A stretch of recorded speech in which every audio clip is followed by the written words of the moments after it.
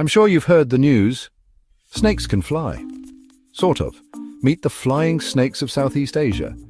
These aerial acrobats don't actually fly, they glide.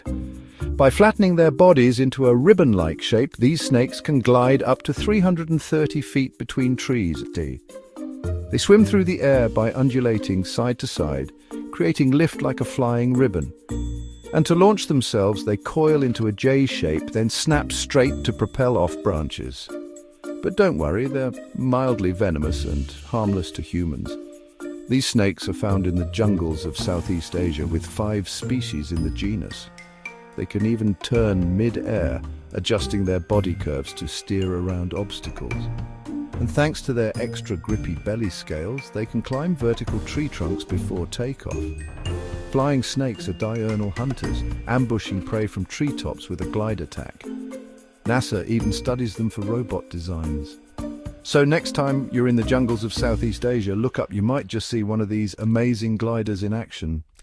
#NatureWTF, #biomechanics.